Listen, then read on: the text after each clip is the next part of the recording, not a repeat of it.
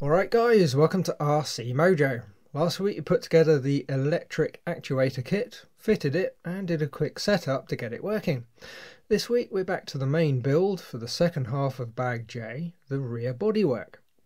As happens every so often, I must have missed the record button on the camera, so we already have the lower skirts M1, 2, 3 and 4 and the front tabs 2 HH1s. Anyway, we're at step 85, prepping the side skirts. In addition to the skirts themselves, we need 4 2x6 self-tappers and 3 M3x12 grub screws.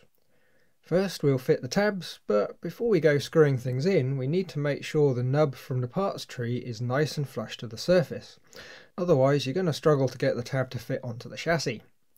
Now we can offer up the tab to the two small posts on MM3 and 4, the front skirts, and screw in the two small self-tappers. The usual advice applies, we don't want to over tighten them, just make them snug. Towards the back of the skirts we have another post for the grub screws. They want to be threaded in roughly halfway, but it is fairly critical you don't go too far and punch through the outside.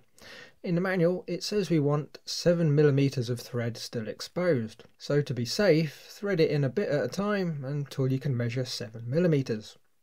The other front skirt will need its tab and grub fitted, and the rear skirts need 2 grubs each. When done, that's step 85 complete. Step 86, fitting the skirts, and the roof sections on the front left box.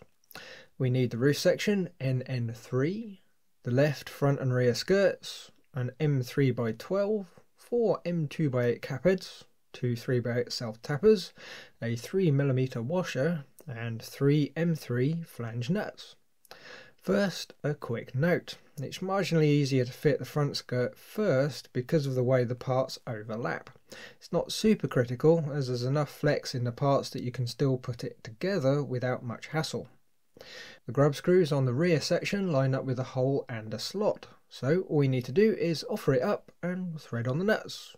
Except the rear one is right between the rear wheels, which does make it a bit tricky to get to. I found it far easier to lift up the side of the truck using a couple of pudding pots under the rearmost and one of the front wheels. Then we start by fitting the front nut and the 2 small screws that go through into the metal bracket. For now we're just threading everything in a couple of turns so it's still easy to move around.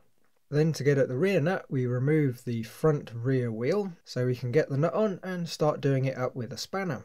Having said that, wait until the rear bodywork is all attached before tightening everything up fully, so it can find its position and sit nice and straight.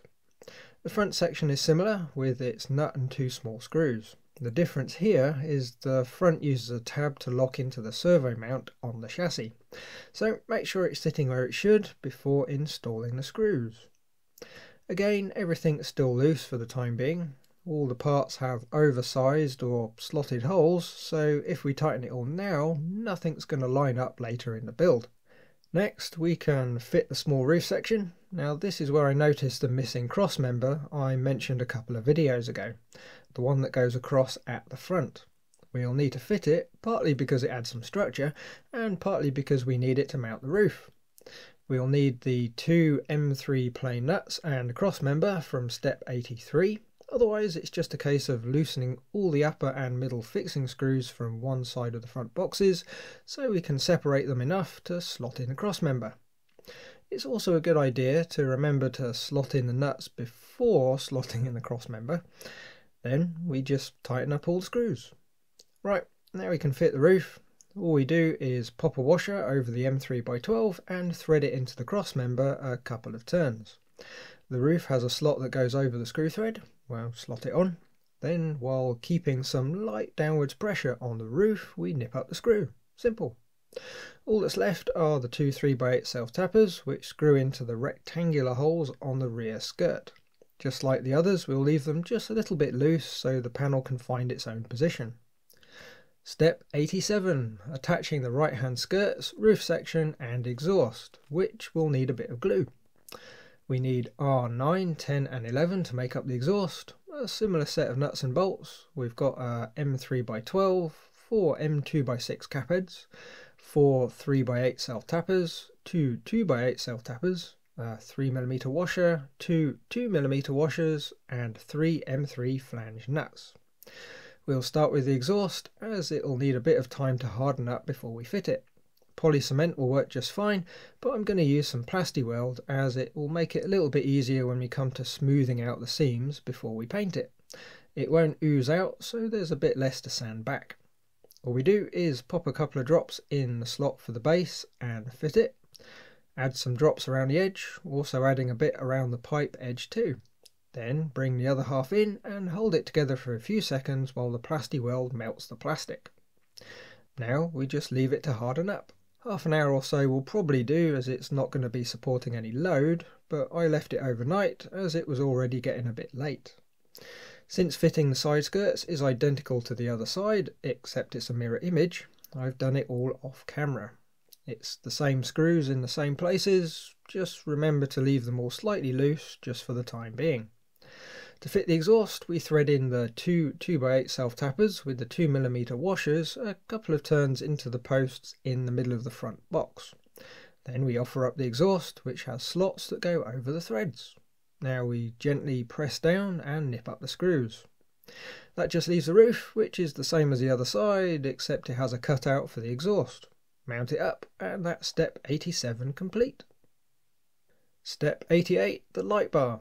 We need the base DD3, the orange lens GG3, 6 FF3 clear lenses for the ends, 5 FF5 clear lenses for the side, 2 2x6 self-tappers, and if you have an MFC, you're going to want some LEDs. The clear lenses have two little posts that fit into the holes in the base. We're going to need to glue them in so they don't fall out. However, Plasti-Weld isn't going to work on the clear plastic, and it definitely won't work on the chrome, so we're going to use some poly cement. It's not ideal, but it is going to do the job, and if you choose the right brand, you should be able to find one with a nice fine metal tip, so you can apply tiny amounts accurately, so we don't make a mess on the nice chrome. What we want to do is apply a spot of poly cement in the holes, a really tiny amount. Then we pop the lenses in, making sure they're all the way down and stood up nice and straight. Once they're all in, leave it to dry, so when we're fitting the LEDs, we don't knock them off. Right, sometime later, and we can fit the LEDs. The LEDs have mounts to sit in on the base, but with Tamiya wiring, they can be a bit reluctant to go in. You need to carefully bend the wires near the LEDs to get them to sit right. Unfortunately, Tamiya only supply LEDs for the 5 front-facing slots, but I guess because the MFC can't do wig-wag effects, it does kind of make sense. If you're going pure Tamiya, you might want to get an extra pair for the outside-facing slots and connect them up to the outputs on the ACU02 lift controller, which does do wig-wag. Once the LEDs are in, we can add a spot of poly cement on them so they don't vibrate loose. Something with a bit more body might be better. Tamiya recommend a rubber cement, but there's a risk of making a bit of a mess. Now we leave that to dry, at least for an hour or so it's fairly stable. Then we can offer up the orange lens and thread in the 2 screws and nip them up. On the bottom of the light bar, Tamiya have added some guides for the wiring, which is handy because it is a bit of a mess. We want to run the wires so they all come out at one end, carefully stuffing the wires under the guides. A pair of tweezers makes this a lot easier and makes it all fairly tidy. Step 89, light bar 2, according to Tamiya.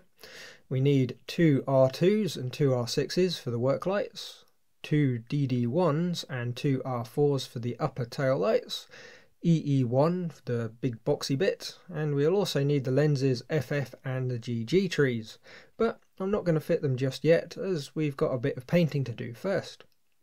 Then for screws we have 2 M2x10s, 4 M2x4s, 4 1.2x4s, but as we're not fitting the lenses we're going to skip those and keep them safe, 6 2x6 self-tappers and 6 2mm washers. Right, work lights first. We need an M2x10 and a washer for each of them, and oddly Tamiya provide the light pod with an LED holder, yet there's no hole in the box for the wires. They could have added a pilot hole or maybe a dimple as a drill guide, but there's nothing. Very strange. Anyway, we thread the screw through the slotted hole in the box, through the LED holder and into the pod and nip them up.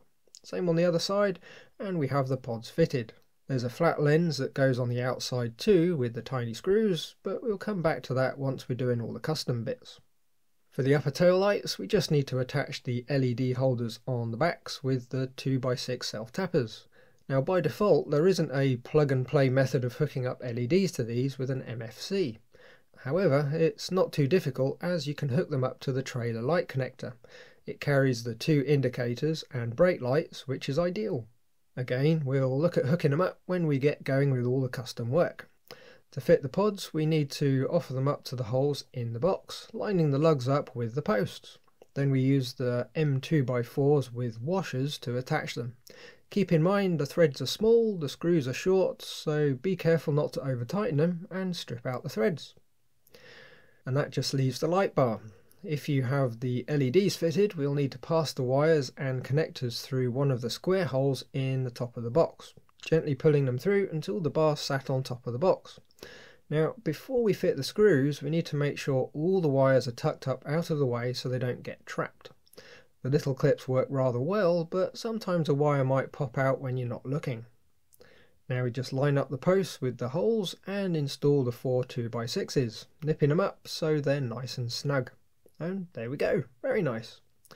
What isn't so nice is that mass of wires that's really going to get in the way for the rest of the assembly. So I've coiled them up so they're going to stay out of the way.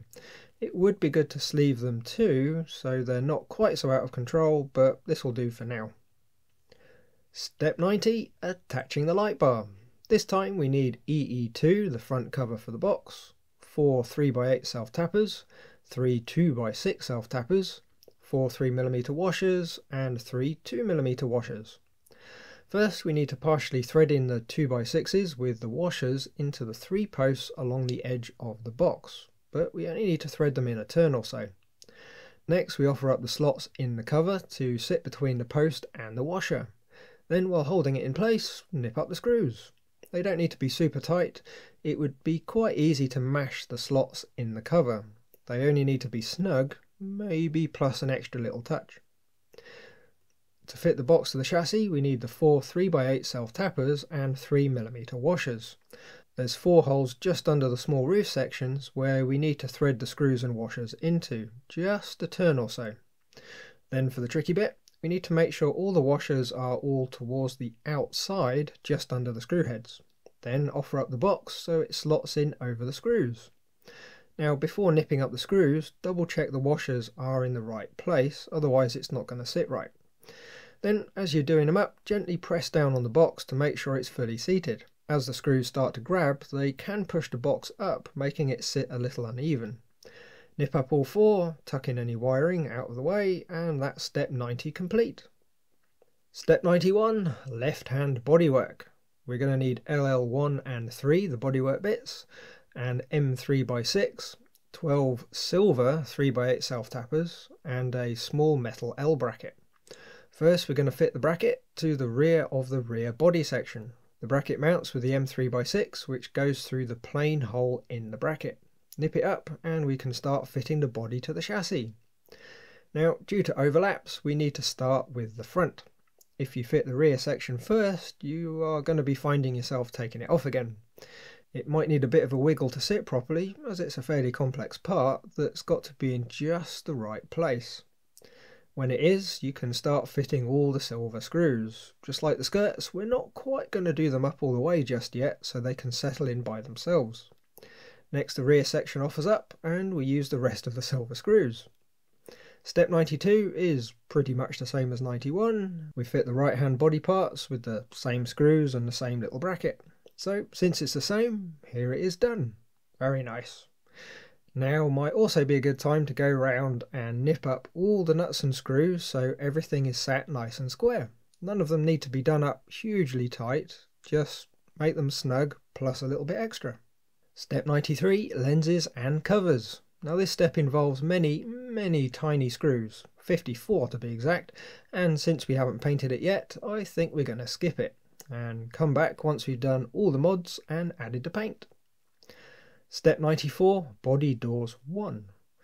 All we need is the 2 HH4 doors, 2 DD2 door handles, and 4 2x8 countersunk self-tappers. The door handles just drop into the recess on the outside of the door, then we thread in the screws from the inside. Do it twice and that's the doors done. Step 95 is more of the same. Some of the screws are a bit of a different length, but the concept is all the same. In addition to the handles, the rear doors also have an extra screw in the middle that mates up with a magnet to keep them closed. Build up the 4 doors and they're ready to fit. Step 96, fitting the doors. Now for this step we need 2 HH8 doors that don't get handles and 28 M2x5 cap heads. Essentially this is another very repetitive step. All the doors mount in the same way. All we do is line up a door with a hinge and thread in the 4 screws loosely. Then we nip them up and check for alignment. The hinges have quite a bit of flex which will take up most misalignment when the magnets grab, but you can still help things along a bit with a bit of extra care. The other doors are all the same, just lots of small screws. So here we are sometime later, one side with all its doors fitted, which of course is only half the story, there's the other side to do too. Okay, that's a major step along the way. It's really just the rear lights and front bumper to go to complete the dry build. So that's 15 or 16 videos and we're not even halfway there. Quite a big project this one. Anyway, that's it for this week. So as always, thanks for watching. Like if you like, subscribe if you haven't, and leave a comment if there's something on your mind. Bye guys.